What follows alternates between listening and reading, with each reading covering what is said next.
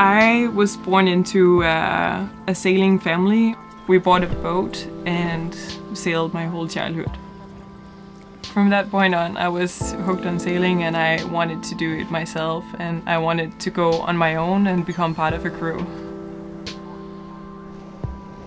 My first trip was from Croatia to Greece, 3 months, and then I went to Indonesia and sailed from Indonesia to Malaysia, and then I went to the Pacific alone.